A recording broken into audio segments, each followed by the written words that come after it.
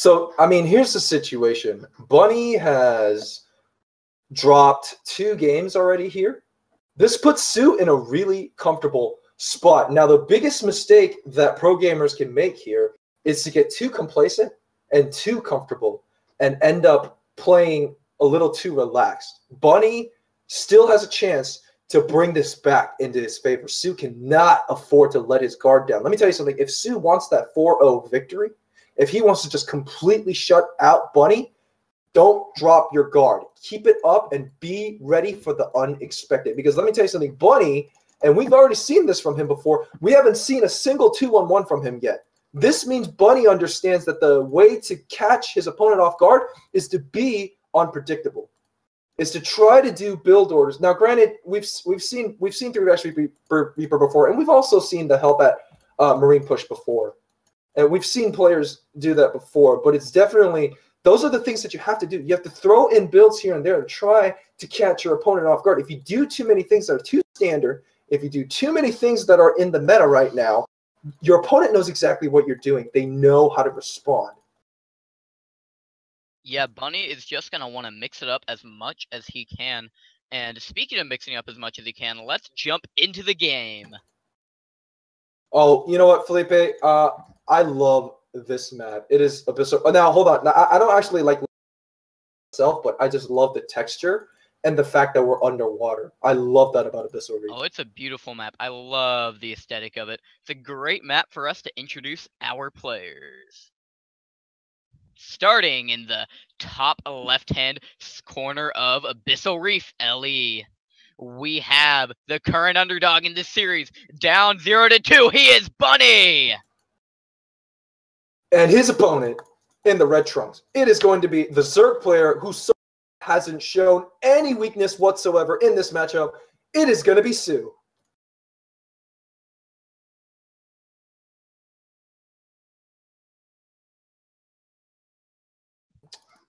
All right, so, you know, considering that the map here is Abyssal Reef, you know, seeing as how you are a Zerg, what do you think so far about soO's play? Do you think it's just really solid? There's no openings or weaknesses coming from soO at all right now?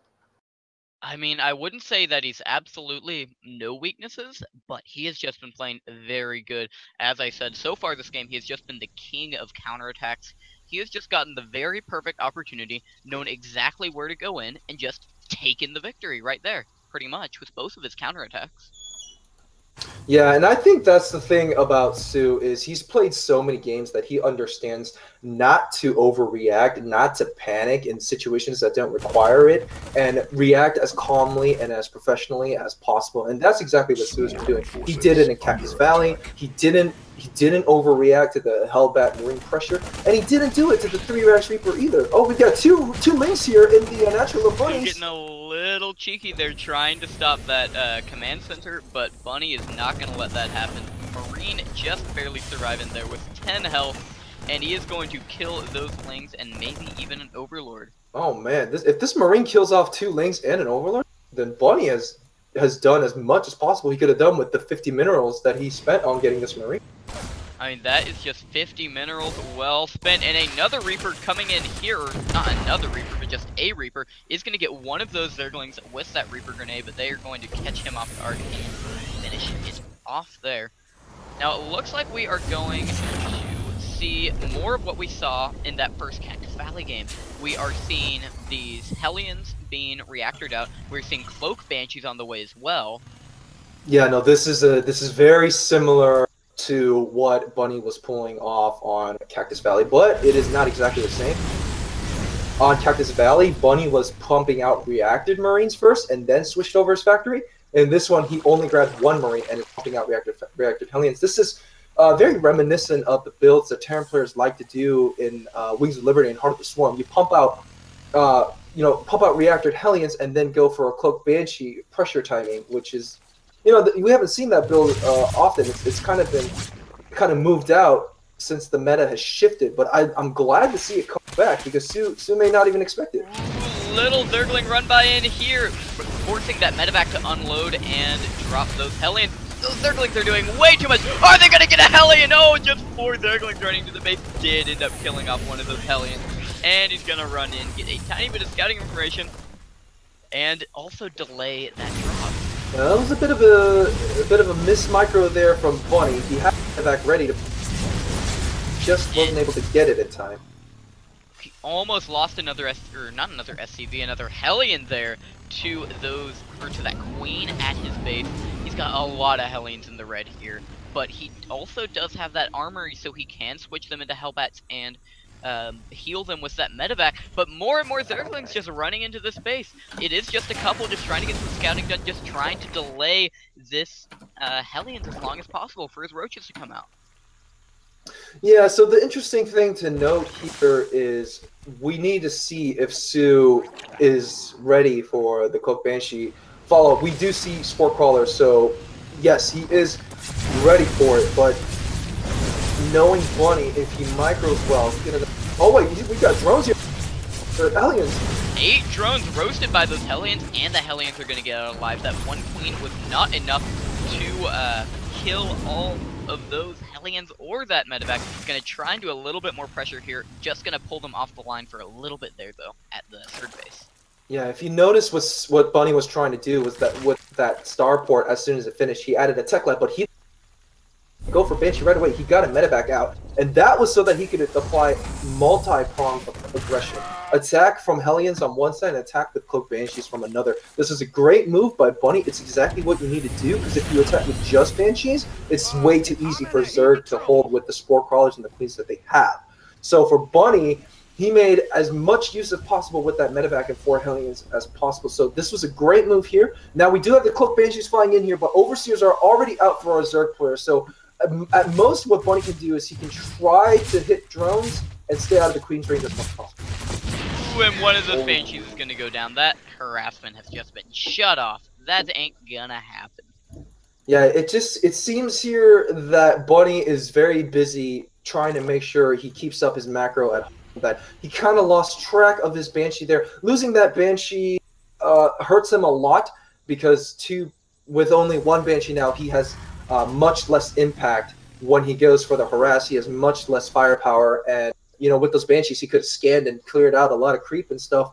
But now that he only has one Banshee, he needs to retreat and try to do something else. And he is going to try to do something else. A couple of Cyclones being dropped in here. Double Cyclone drop. Medevac going very low in health. And going to just have to hover around here and not going to be able to go in after that. Yeah, Bunny is definitely going to have to retreat. Aren't going to be able to do much, and that medevac is so low in health. Now we do see 5-fact follow-up Bunny, which means he is going for a mech build, and it works really well on Abyssal Reef. The expansions are so close to each other that it's very easy to mech on this map. You can grab your 4th base, and you can grab a 5th base. They're right next to each other. Mech is a great choice on this map. I'm glad to see Bunny doing it. He realizes that so far his first 2 games where he went bio wasn't working out so well, so he's going to switch it up here. He's going to try to go for a different strategy. He's going to try to catch his opponent as much as possible. Now for soO, let me make one thing clear. This guy, he's not new against mech. He knows exactly what to do against mech as well, and we've seen him do this before. We've seen him respond very, very properly against mech. He's already got a 4th base coming up here. He's saturating them as much as possible. He's got a good late game army composition coming up soon. There is a window opportunity here, a small window for Bunny to go in and attack with his mech army. But if that passes, then soO is going to have a very scary army ready to handle the mech. And Bunny is just going to try and keep up these drops with that medevac. A couple of Hellbats loaded into it, but soO is just right on top of it. He is going to clear up a couple of creep tumors here, but it is not going to get much done at all, I don't think. But here is the army, like you said. A lot of Hellions, huge Hellion army moving across here with some upgrades already. Their Blue Flame about to finish up, going to clear up some creep here and move right on top of soO, but soO is going to force him back for a little bit. Yeah, for Bunny right now, he's clear. He doesn't want to go just yet. He wants to use his health to clear out as much creep as possible so that when he does move out, he's going to have less creep to deal with. Now, one thing I would like to see here from Bunny is I would have liked to see some Ravens from him. He already had the Tech Lab on his starport to begin with. A Raven would have been great here. It helps him clear out the creep tumors. It helps him drop down point defense drones. It helps him drop down the auto turrets to harass against the drones. A Raven would have been a great decision. It delays the reactive Vikings just a little bit, but a Raven would have helped out him a lot. Alright, it looks like the attack is coming. We have these blue flame hellbats and a heck of a lot of siege tanks coming in here. Gonna bust down these rocks. Gonna move right into soO's base. Yeah, so we're gonna have a battle here very soon, and soO, his Vipers have just come out in the nick of time, but let's see if these blinding counts are gonna be done in time. He's gonna move right on top. soO does have a lot of army, but there are a lot of tanks as well hammering on this. A lot of those hellbats are going down. Tanks, not all of them are even sieged up yet, but there are so many of them. It looks like most of soO's army is going to get driven off for now. Vikings landing there as well. Gonna try and just do as much damage as he can here. This is terrible for soO because this high ground position for Bunny is so good. He can siege up right here, cancel the 5th base, and get the 4th base drones as well. But the roaches are right on top of this, are going to get a couple of tanks there. There are a lot of roaches closing in very close. It looks like they are going to push out through a lot of this. A lot of them dying as well, though. Oh, that was a bit of a mistake here from Bunny. He should not have unsieged all his tanks like gave soO an opportunity to run his roaches in and surround the tanks. And remember, right there was still enough creep for soO for his roaches to run in quick enough to get us around on the tanks. So Bunny should have advanced little by little instead of unsieging all his tanks at once. Bunny got a little impatient there, but it's okay. He's still got reinforcements on the way. He's trying to stay off creep as much as possible, which is the right thing to do here. He needs to make sure he doesn't lose any more. Oh! Ooh, the high ground attack going in there. Medevac moving in right at the last second, allowing those tanks to fire upon those Hydras and Roaches, though. Yeah, that was a little unfortunate here for Bunny because he doesn't have Vikings positioned so that he can get the high ground vision. But do you see this aggressive sensor tower? This is beautiful. This is exactly what you need to do when you're in this position. When you're on the low ground position and you don't know if your opponent has units on the high ground or not, you put up a sensor tower so that you can continue this mech contain that you've got going on and continue to apply pressure. When Bunny takes control of the middle area, this very much limits soO in what he can do. soO does not have an air army. He only has a ground army because he needs to continue to move across the map at a regular pace. And with Bunny controlling the middle, this is going to be very dangerous for soO if he's not careful. And Bunny is just keeping up the counterattacks. Helly is moving in. I think we saw some Hellbat drop a little bit earlier there. He is just going to not let up the aggression. Bunny does not want to give this game away. Yeah, so the situation here for soO is that he needs base and get enough gas so that he's going to want those swarm hosts that can handle against him. He's going to need a good number of Vikings for blinding. Later on, he's going to want Broodlords. Broodlords and Swarm Hosts, free units. Those are the compositions you want against mech. But does soO have the economy? He does not at the moment. Ooh, Abduct going down on that one tank, just picking it off. But it looks like there isn't going to be much engagement. Not yet anyway. Yeah, so this, I mean, his army. I mean, Bunny is just doing a great job. He's moving in at the exact time that he needs to, killing off soO before he can get that scary composition out. And soO here, realizing he can't take this army head on, go around and hit the 4th base where Bunny's vulnerable. Absolutely, soO, the king of counterattacks. Is he gonna make it happen again? Moving in here while his 4th base is sieged up by these tanks and these Hellbats. A big roach cluster moving in there, and there is still a little bit left to defend, but there are so many tanks there. 2 SCVs going down here, and this attack is doing very well, but this high ground here allowing Bunny to fire on soO's base there, killing off 10 drones and that hatchery. Both players supply blocked at the moment. Of course, soO is maxed out on his supply anyway, so it doesn't really matter that much for him. Yeah, but I mean, this is exactly what I was talking about. so well on this map. Bunny lifted off his 4th base, but you saw how he already had, you know, a 3rd base established, and that 3rd base was, I'm sorry, he lifted off his 3rd base, but 4th base was a planetary fortress. The bases are so close together, he hardly lost any mining time, even though he retreated his SCVs. And with the high ground advantage that Bunny has, he hit both the 4th base and the 5th base at the same time. Yes, soO gonna move right in here on this army, gonna try and get a couple of tanks, gonna try and not move into the main tank line there, but no, he is going to push up, and those tanks are going to hammer on him, but he is going to get some decent damage done. Army supply still staying almost dead even in this game. It's what is just so remarkable about it to me.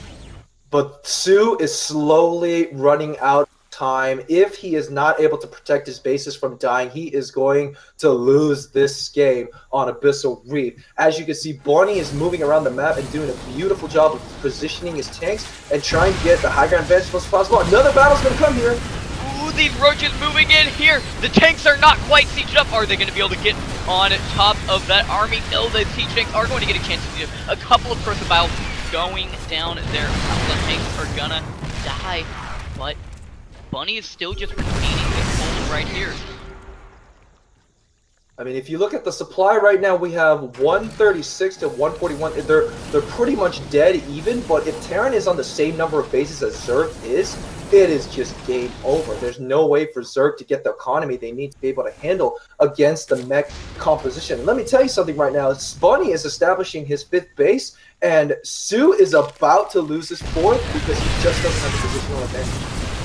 He is going to try and move in these roaches, hydras, queens, everything moving in here, but there are so many tanks on the high ground. It looks like most of them are going to go down, but wait, he's having to land his Vikings. It looks like soO might actually break this siege tank line here.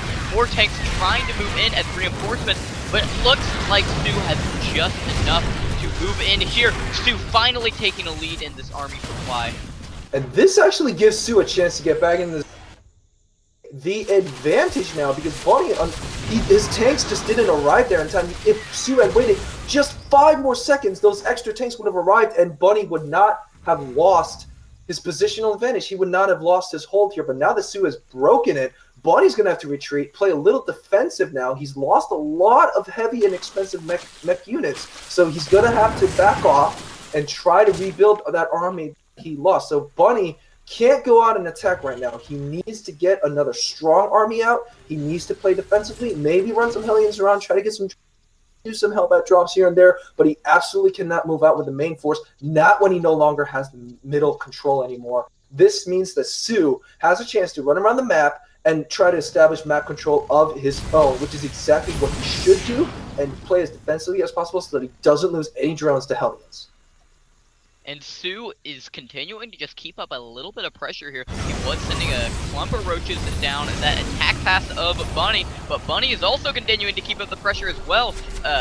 He has a few clumps of Hellions that he just sends in every once in a while just to keep the pressure on, just to keep soO on his toes. And that's exactly what you need to do, is Hellions. And very easy to get out with the reactor factory. Try to kill drones and try to spend these Hellions in the most efficient way possible. But you know, this is kind of what I was talking about, is that this is what Bunny needs to do. He needs to siege up his tanks, he needs to set up sensor towers, he needs to play as defensively as possible, but he needs to keep applying pressure and not allow soO to get a very scary late game army composition out, which I'll be honest, soO is very close to getting that done. He's on 5. He's on. Well, okay. So his main base and natural and his 3rd base are mined out, but he does have 5 bases up and running. He has a 6th hatchery on the way.